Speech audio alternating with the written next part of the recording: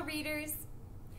We have been talking about what good readers do, and I've created an anchor chart here that we can add to as we have new lessons.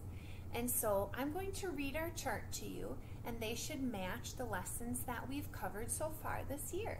It says, good readers use a quiet voice, get started quickly, quietly, do their best, read 3 ways: pictures, words, retell. So you are already becoming a good reader when you try to do all of these things. I'll continue to add to our chart as we learn more and more about reading.